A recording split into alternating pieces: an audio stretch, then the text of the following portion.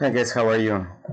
What I have here is William Tell cast iron bank.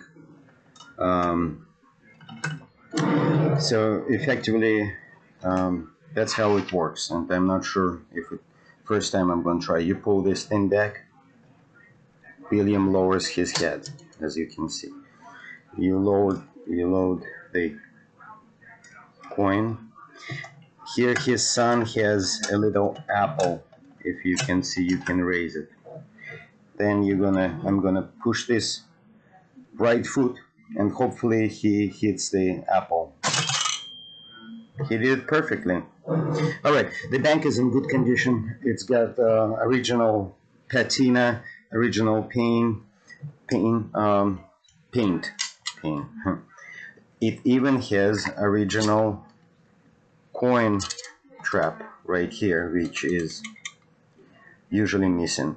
What I've noticed, this hole is filled with resin or glue. Some on other listing I saw that there is a small piece of bent wire that is protruding.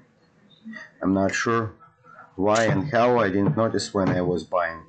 That's it. William Tell from late uh, 19th century cast iron bank in a very good condition. Thank you. Bye bye.